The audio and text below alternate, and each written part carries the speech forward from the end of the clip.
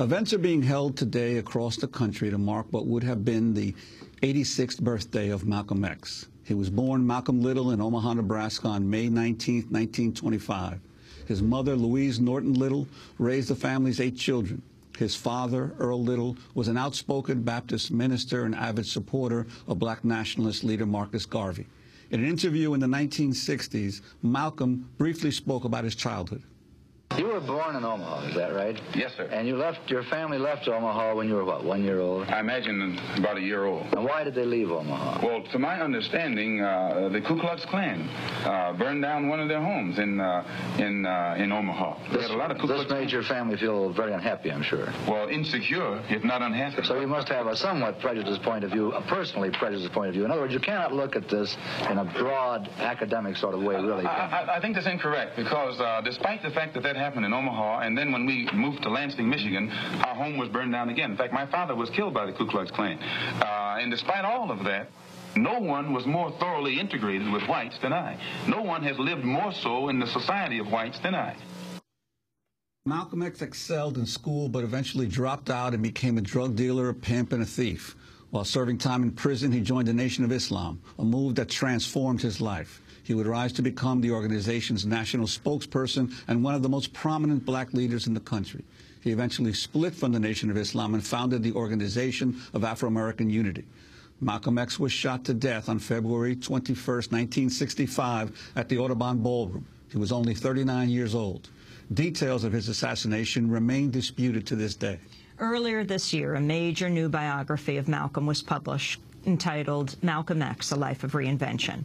The book's author, Columbia University professor Manning Marable, died at the age of 60, just days before its publication.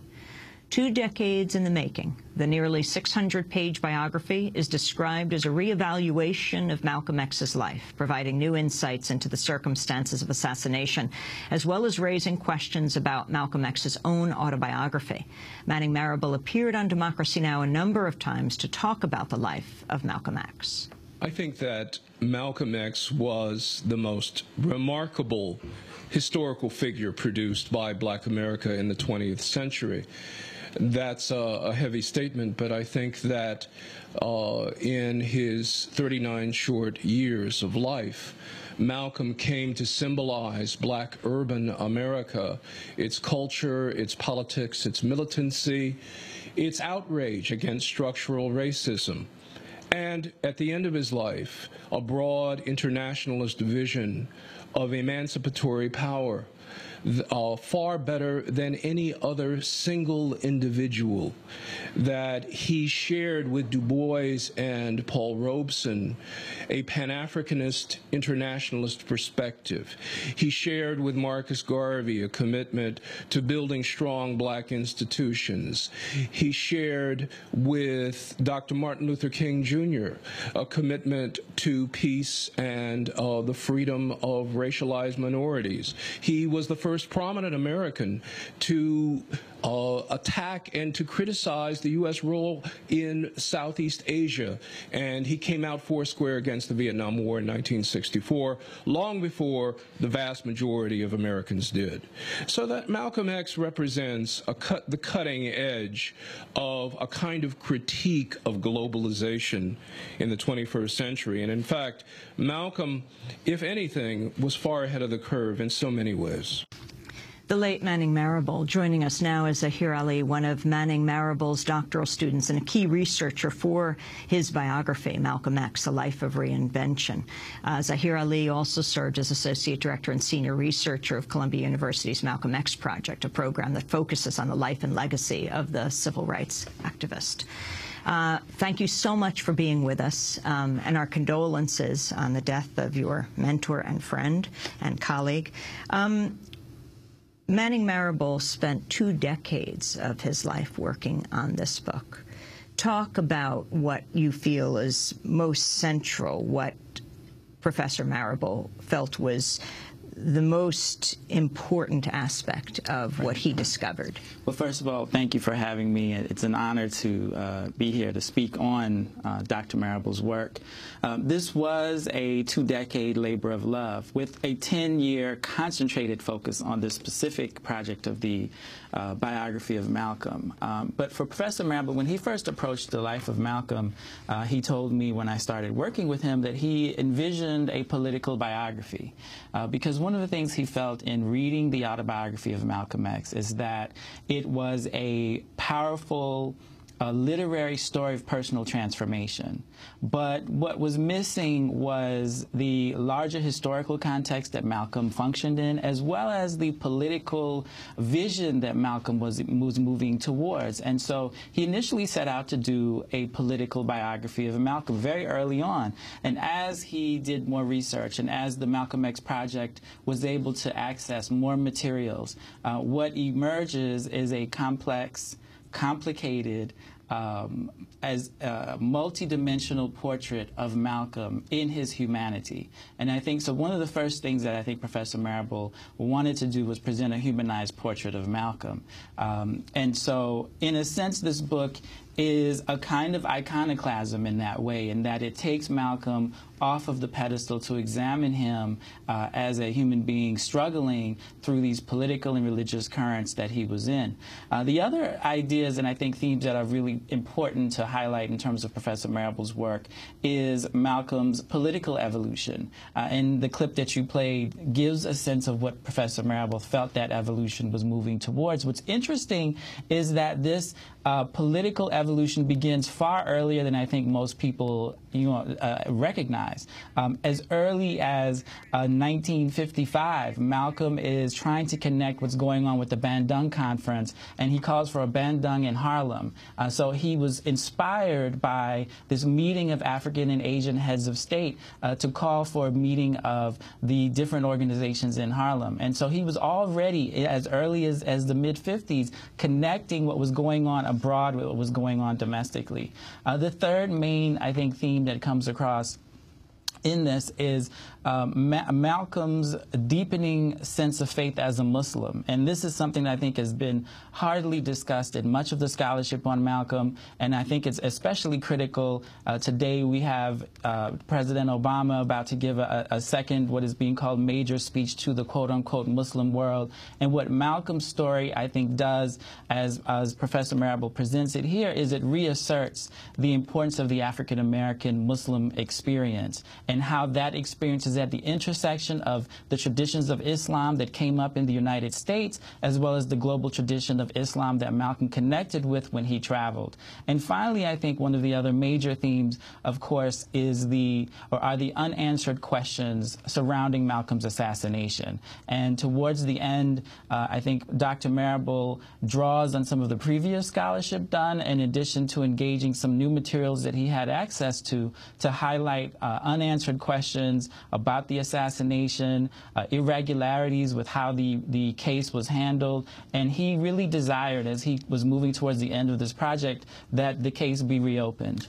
But now, in terms of the much has been made of the new material that Manning Marable had access to, not only the missing chapters of the original Alex Haley, right, his autobiography with Alex Haley, but also access to speeches that Malcolm had made that the Nation of Islam made available. Could you talk about the importance of some of this new material in terms of fleshing out the story of Malcolm's life? Yeah, this book, I think, is Dr. Marable is one of the first scholars to engage material that was only recently made available in the last 5 to 10 years.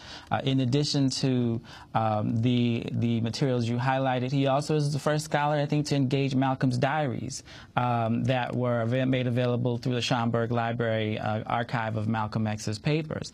And what emerges, for example, with the access to the speeches that Malcolm gave while he was in the Nation of Islam, we get a sense of the kind of inner life of the Nation of Islam, which is again something that's neglected in the scholarship on Malcolm, because for 12 years Malcolm functioned within the organizational apparatus of the Nation of Islam. Manning Marable named who he said was the killer of Malcolm X.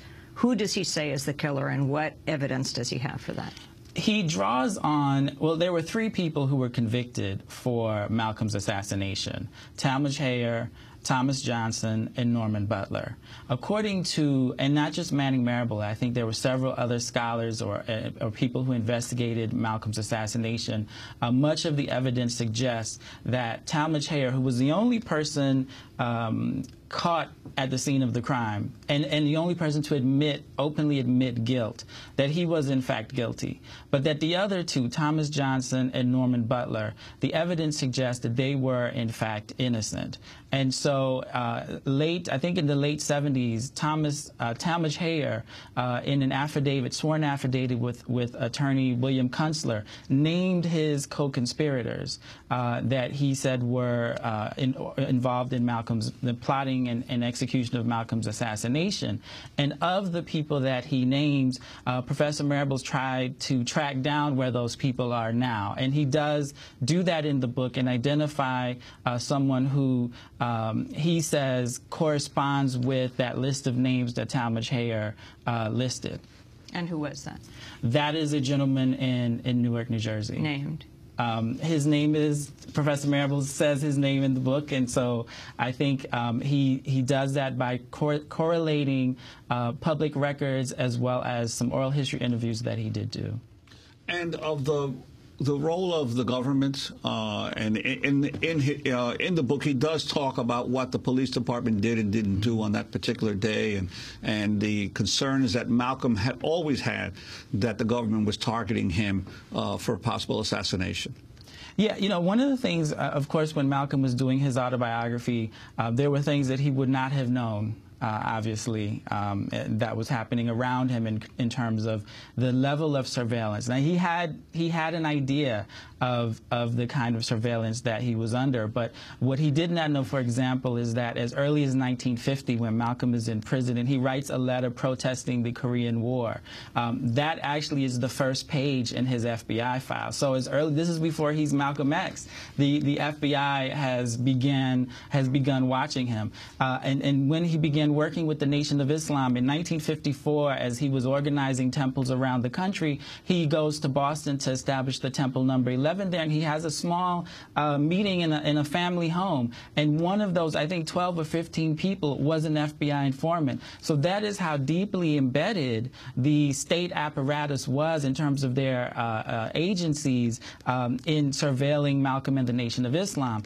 Moving forward, we find, in terms of closer to Malcolm's assassination, we find several inconsistencies. We know that Gene Roberts, who was one of his security officers at the Muslim Mosque, Inc., we know that he turned out to be an agent of the Bureau of Special Services. And in this, Dr. Marable highlights questions about some of the other people who worked with Malcolm that may have had or served as informants to the police and federal agencies. There were several irregularities on the day that Malcolm was assassinated, on February 21st, 1965. Typically, there would be over 24 police officers stationed at the Audubon Ballroom where he held his rallies. On this particular day, there were 2 uniformed officers seen. So the question is, why was there such a drastic reduction in security just 1 week after his home was firebombed? So these are some of the questions that he raises, I think, in Speaking of questions, what about the criticism from some quarters that in his effort to humanize Malcolm, that Manning Marable stepped over the bounds, raising issues in the book about his personal life that even he could not confirm, and in essence, to some degree or others, sullied Malcolm? Well, I think that what Professor Marable tried to do was get as a comprehensive view of Malcolm as possible, drawing on all the existing materials that he had access to. And I think that there is room for discussion. People are always trying to figure out where's the public and the private boundaries in looking at these historic figures. And in this book, Professor Marable makes his own determination. But I think the overwhelming ideas of this book are not about personal reputation, but what comes through through this is a deeply sympathetic but critical, compelling image of Malcolm. And I want to say that Dr. Marable, you know, when we worked with him as his researchers, he would discuss and debate these issues with us, and he really grappled with how he should handle it. And so I don't think that he approached this task lightly at all. Zaheer Ali, we want to thank you very much for being with us, one of Manning Marable's doctoral students, key researcher for the biography Malcolm X, A Life of Reinvention. Zaheer Ali also served as Associate Director and Senior Researcher at Columbia University's Malcolm X Project, a program that focuses on the life and legacy of Malcolm X. This is Democracy